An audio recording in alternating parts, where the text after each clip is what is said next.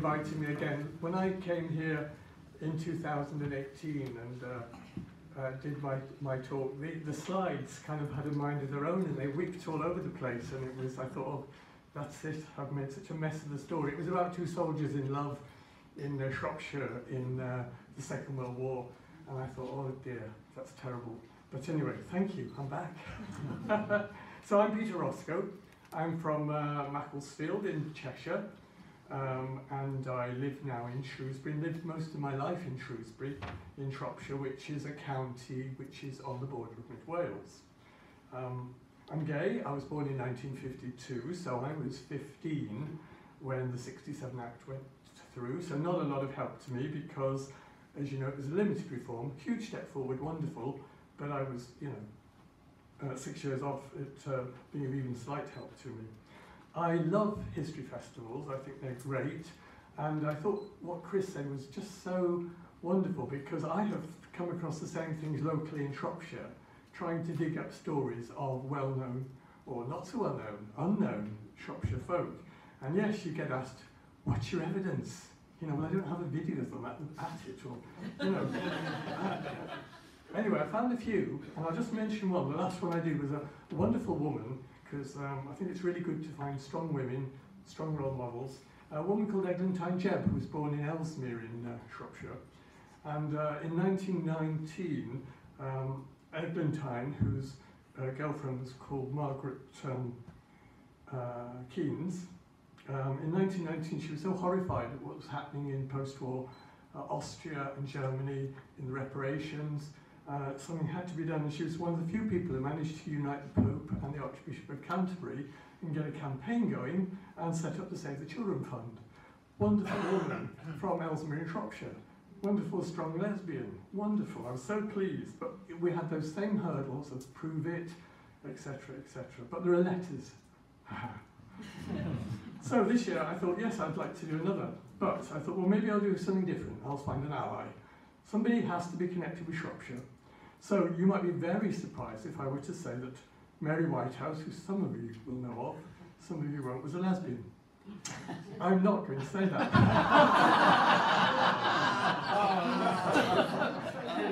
Yeah, sorry. No, she most definitely was not a lesbian. So thank goodness for that. But for many of you, I think you do, the name resonates probably in a horrible way for you. For those of you who don't know who Mary Whitehouse was, she really got going in the 1960s through to the 1990s. She was a powerhouse campaigning against what she saw as pornography, violence, blasphemy, etc., etc. And her starting point was BBC television in the 1960s. I'll tell you a bit more about that later. Shropshire Connection, she was a teacher there at a pivotal time in her life in the 60s. 61 to 64, she taught at Madeley Modern School. And a key event in relation to our history was her prosecution of gay news in 1976 under blasphemy law. And that was prosecution, as I say, of gay news, and it was a poem called The Love That Dares to Speak Its Name. Tell you more about that in a minute or so. Few credits, wonderful book, Ban This Filth by Ben Thompson. If you want to know more, that's the best way in. He's really done a great job. And I have no shame in saying some of the thoughts come from Ben Thompson. Also, thank you to the Albert Sloman Archive at the University of Essex, where I went myself. I went there because it was as far away from Macclesfield as you could get, and also it had a Gay Liberation Front Society, 1970. Woo. Wonderful archive there of Mary's stuff. Thousands and thousands of documents, hundreds and hundreds of boxes. Quite nerve-wracking in a way, because a lot of that contains so much bigotry and hatred towards us. I felt I need a sort of a counselling station here as I'm piling through it, because you would one after another. Anyway, she didn't, I would say, specifically target LGBTQ queer people, but her view of us, I think, was thoroughly homophobic. And there she is, just to remind you how she looked. And if you'd like to hear her as well, Oh, definitely. yes, just have a, this is a look from the 1980s, just to give you a little little snapshot of really her view of what she was calling then the gay lib. Those gay magazines sold in Smith's and some other newsagents and corner shops, it isn't who buys them. It's then what it's like pornography. It's what happens after they're bought. Who are they handed to? Going into the schools, for instance. I mean, the adolescent children go through what the psychologists call the homosexual phase. The one area where I have spoken out against homosexual practices of a different kind are the activities of those who go into the schools and say to young people going through that period of turmoil and uncertainty, they're glad to be gay. Now that I find a form of exploitation. And you know, the number of times I had to play that to try and get it to fit on the slide and failed at the end even. So I've got that's running, those magazines. Dreadful, horrible. And I was in my teens when she was coming out with that sort of crap, you know, as a background. And some of my aunties were like Mary, and they thought she was the best thing since sliced bread, so it was tricky. Brief biography, born in 1910 in Nuneaton, same year as my dad, so very much the older generation for me. Childhood in Chester, lower middle class sort of family, I guess. She was the second child. She had older sisters and 2 younger brothers. And actually her passion as a child was tennis.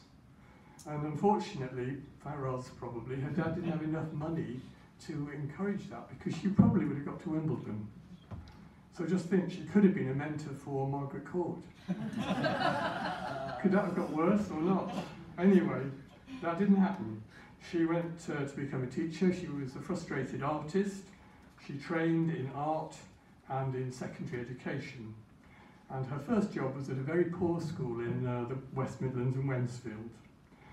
She wasn't then particularly a religious woman, not particularly bothered. And at that time, roughly, she had an affair with a married man. I know. I don't think there was any sex, but she had an affair with him. She was very conflicted. So she's conflicted, she's teaching in a poor school, first job, all the rest of it. And unfortunately, a friend said, "Oh, Mary, come along to a meeting at Wolverhampton YMCA. It's a group called the Oxford Group." Now, the Oxford Group was set up at the turn of the 20th century, I think, evangelical Christian organisation, and it lit a candle for her. A solution to her dilemmas and distresses. And not long after that, the Oxford Group merged into an organisation that became known as Moral Rearmament, which some of you may have heard about. I'll say a little bit more about that, but again, another very narrow evangelical Christian organisation. And through that, she met her husband, Ernest, and they married in 1940. She had 5 children and fostered 1 girl, who I think she adopted as well, a niece. I should just say it was 5 boys, but she had twins. She knew early on in the pregnancy that the twins were not going to survive. She was advised strongly to have an abortion. She wouldn't, and went to full term. The babies died very, very immediately after birth. So trauma in her life. Her first public appearance, which gave me a bit of a resonance with Eglantine, was at Wolverhampton Town Hall in 1945, when she was appalled by what was happening to the German civilian population in Germany after World War II.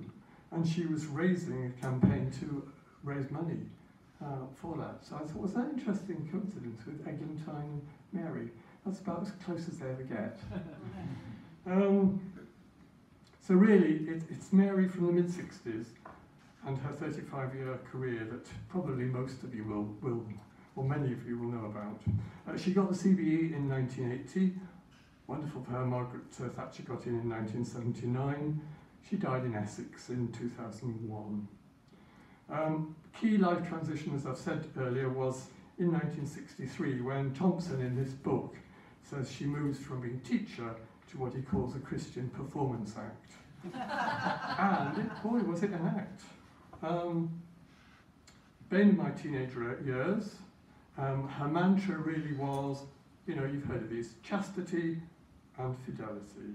So her way of looking at things was a little bit like, perhaps you might say, some of the African bishops today, or the evangelical speakers in the United States. Underlying it a sort of a thick strand of homophobia, always. And the earliest record I found of that, of her view on homosexuality, was this article from 1953. And just to read the first paragraph of it, she says, "It may seem a strange thing that a woman should write about homosexuality, but I think many mothers suffer from the fear that through no fault of their own, their boys may be tempted or warped." Incidentally, of course, lesbians were not on her mindset. Homosexuals you're dirty queer men. Moreover, I believe that in the last resort it will be in the homes of the world that an answer to this problem will be found. For one of the main causes of sexual inversion is an unhealthy relationship between mother and son. So, that was her view. Now, why would Mary in 1953 be writing an article in the Sunday Times about homosexuality? I mean, quite groundbreaking if you think about it. Context of the time. What was going on? Well, I think things were happening in the press. There were famous people being reported who were either being taken through the courts, exposed. Peter Wildblood comes to mind, Lord Montague, Michael Pitt Rivers, some of these names you may know of. And of course it was just before the Wolfenden report, or not the report, but the committee that led to the report in 57. So I think these things were bubbling around, and she obviously even then had a little poke. And remember, she's got moral rearmament probably helping her along the way. What propelled her onto the Christian Performance Act? She's in her 20s, remember, in moral rearmament, but I think the next key thing that happened in her life, and in the life of the country too, was the Profumo scandal, 1963. Now, some of you may have seen the televised thing, Profumo, recently, and we could lay the blame for Mary's trajectory on the girls at Madeley Modern School in Shropshire. Profumo, for those who may not be aware, Profumo was a senior minister in the Macmillan government, and in 1961 he was having a high old time with Christine Keeler and Madeley Whitehouse and others, and it sort of came to light. He was questioned and he stood up in Parliament and he totally denied it. Not happening. So in those days, certainly, if a gentleman stood in the Houses of Parliament and said he was not guilty of what scurrilous rumours were, he was believed. It kept coming, trickle, trickle. 63, he had to admit to it. He resigned, spent the rest of his life working for, I think it was Toynbee House, charity in East London, did some very good work after that.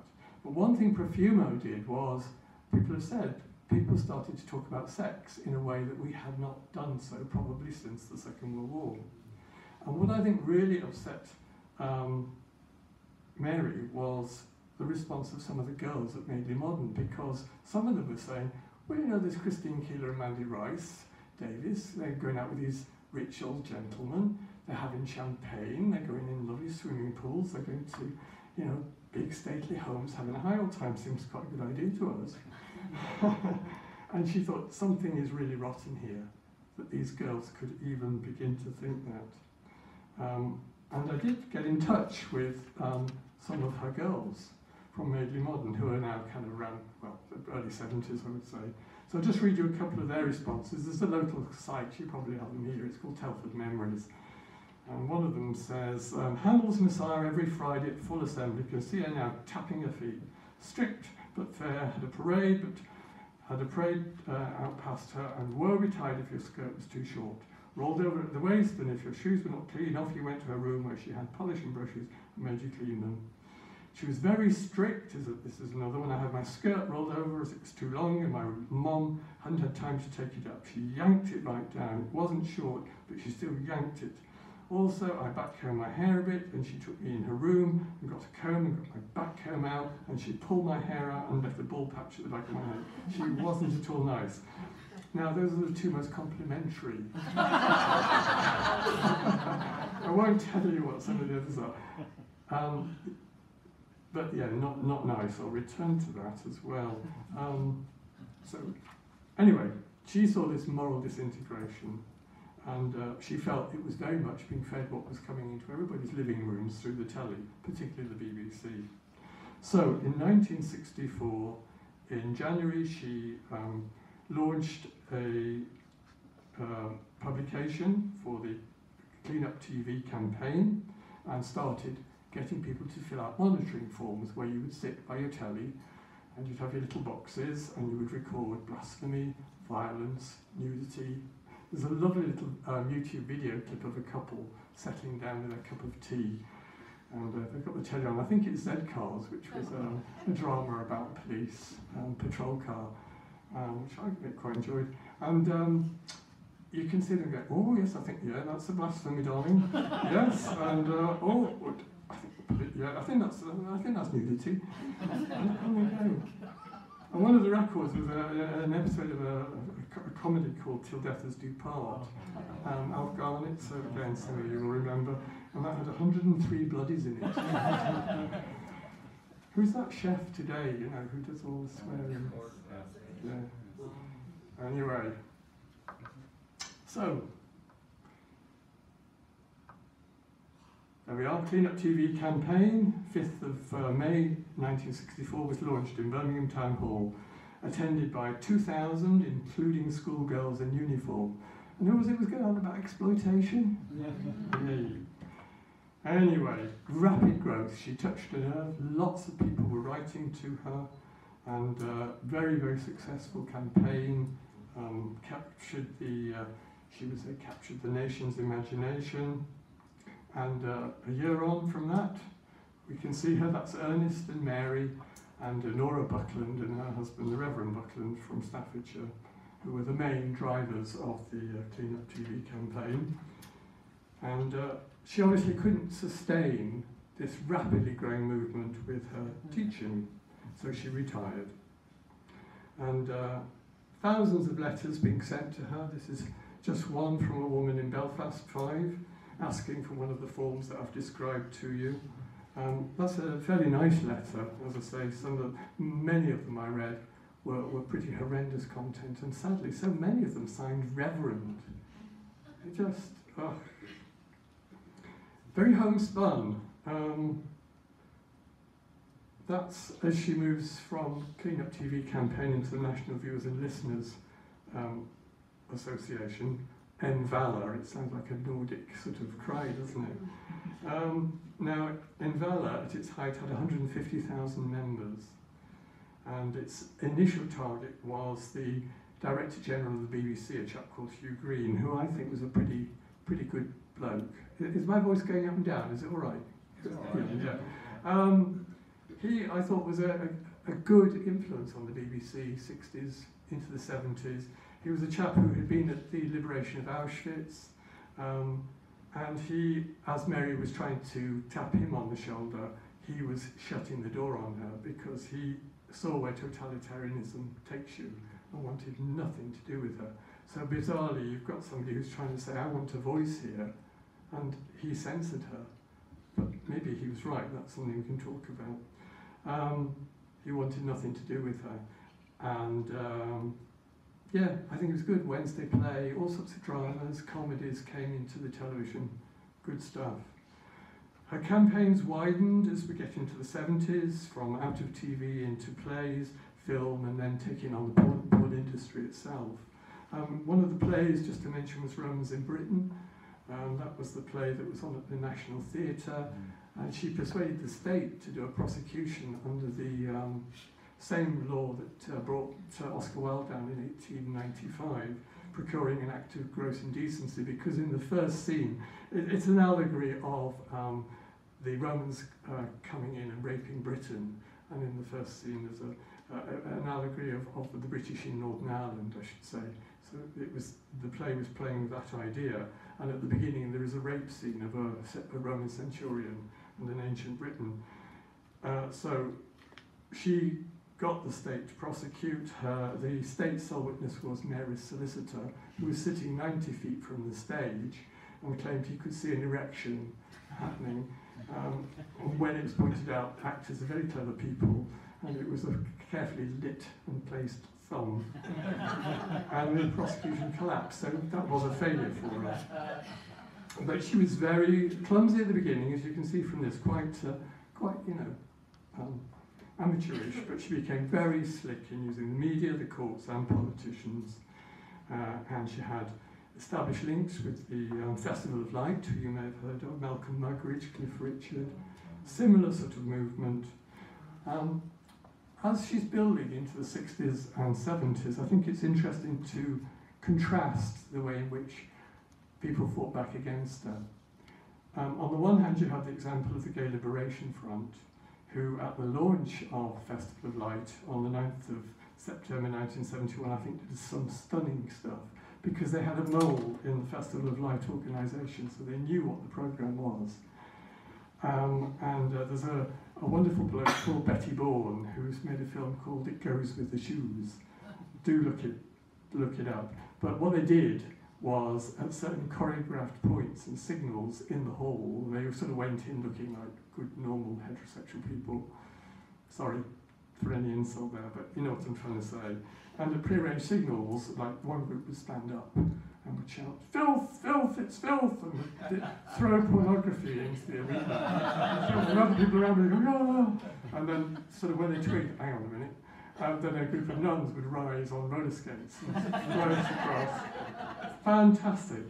But contrast that with the way she was attacked by the porn industry, who set up a porn magazine called Whitehouse. And I remember at the time seeing that on the top shelf and thinking, oh, that's that woman, that's Mary Whitehouse. I didn't twig. It was their way of getting back at her. The tabloids who tried to set up her three sons in compromising situations, you know, they'd be invited to parties and then, hey, they were there with the cameras. It didn't work. But the sad thing for me was my sort of hero up to this point of Hugh Green, who'd purchased a painting by Isherwood. Now, I can understand he would detest Mary. Isherwood was an artist who was very much against censorship. But this is the painting that Hugh Green purchased.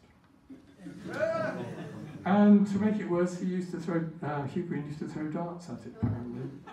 But you see, the whole thing was the attacks on her were you know, stupid woman, bitch, and worse, misogynist, sexist.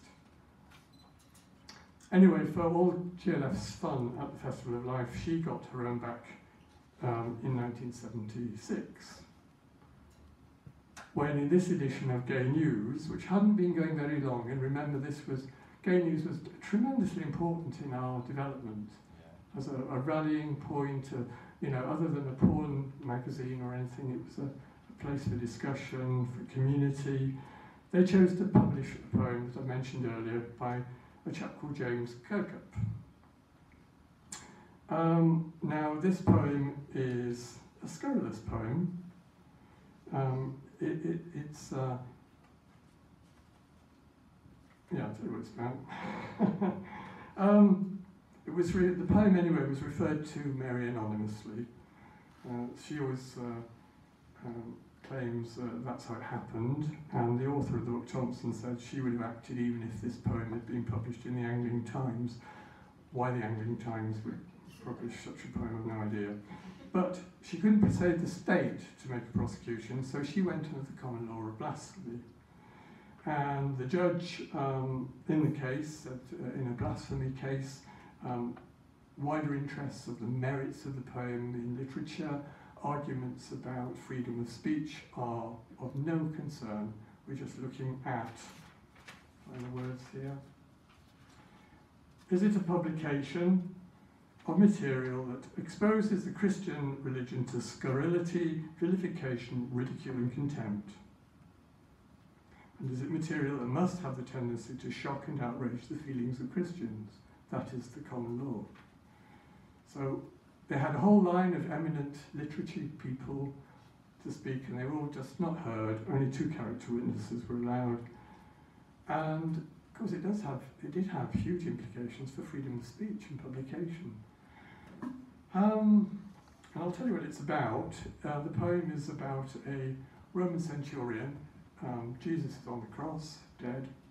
His body is brought down, and for a while the centurion is ruminating on his love for Jesus and the sex they've had together, and the sex that they've all had together, he and all the disciples, and then goes even further to that, and he makes love to the dead body of Christ.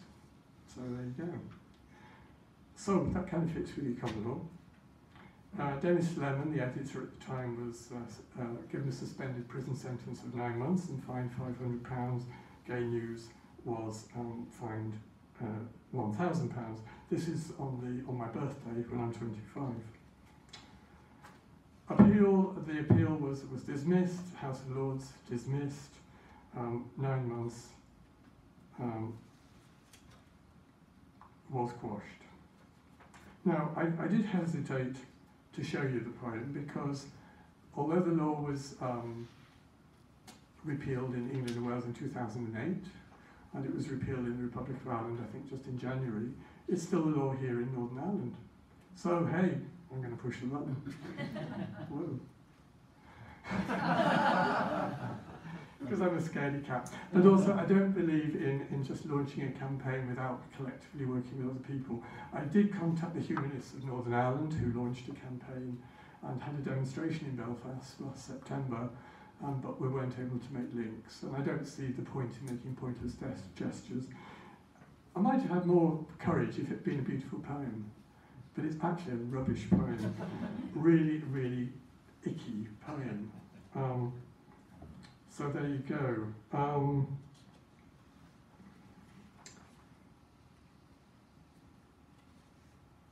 It did generate lots of anger in our community, and I have thought, why did they put that poem in?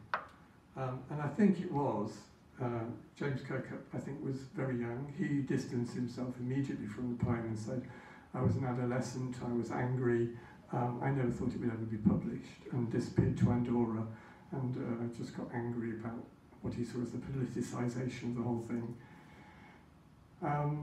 And I have checked, I don't know the Bible that well, but apart from, I think, in one place there is a bit where Jesus gives some advice to the centurion about his relationship with his servant.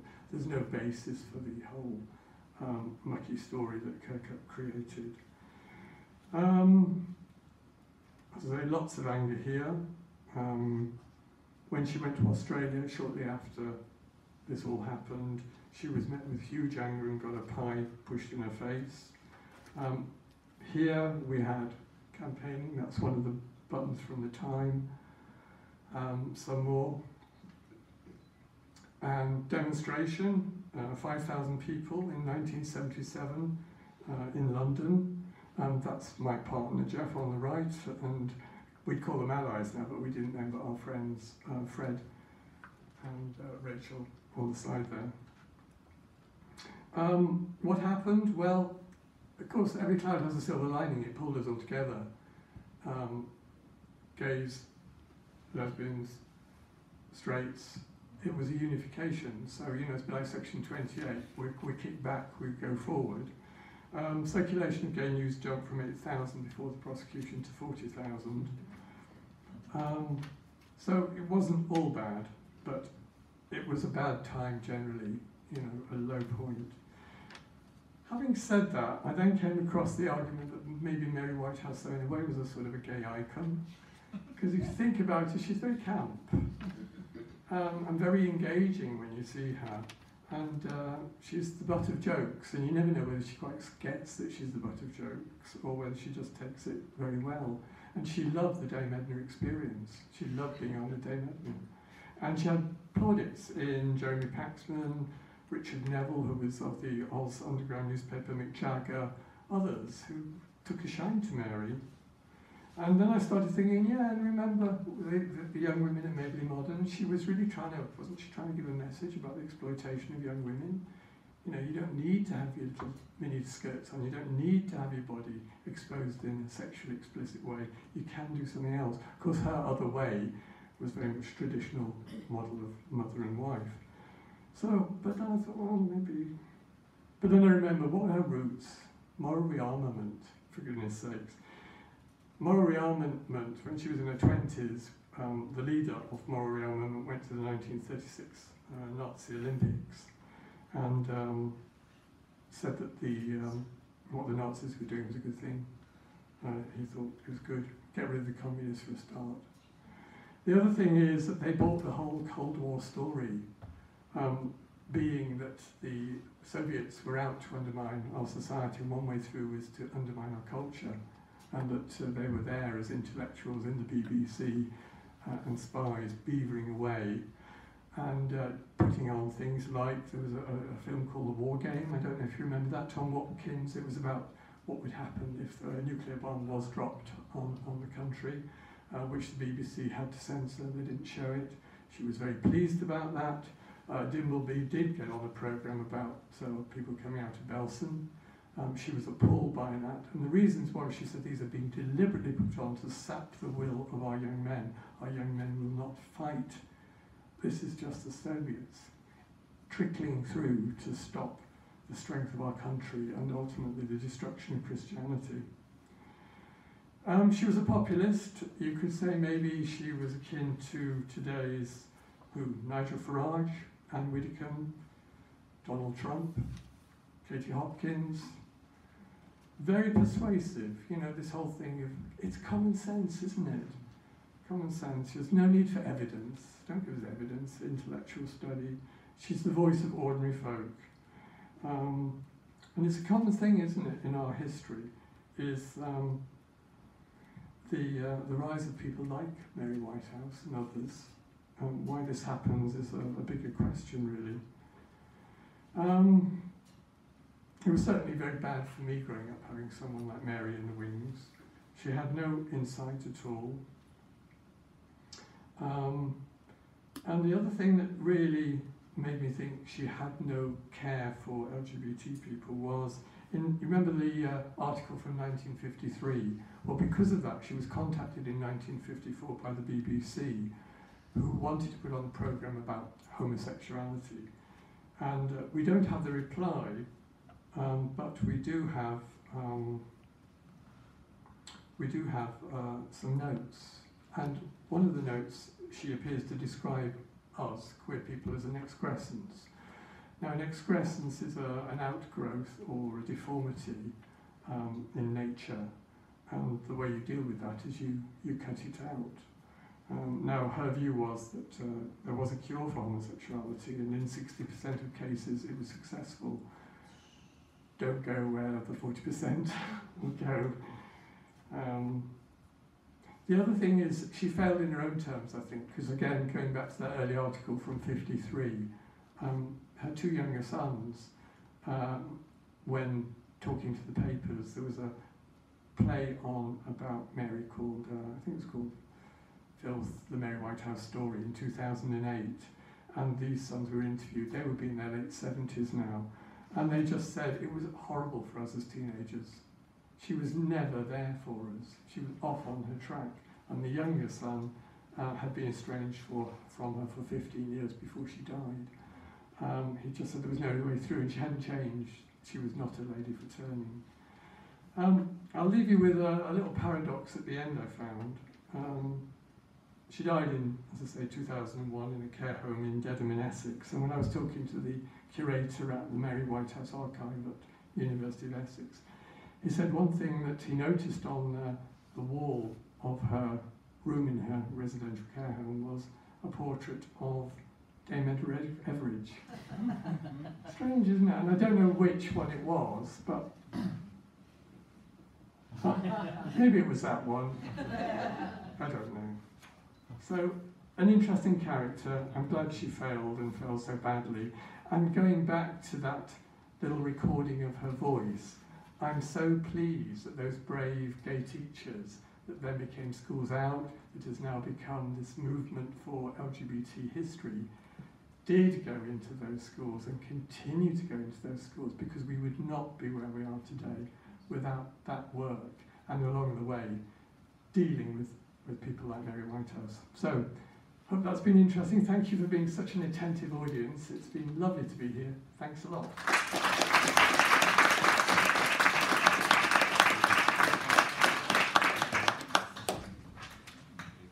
I've probably overrun the time for questions.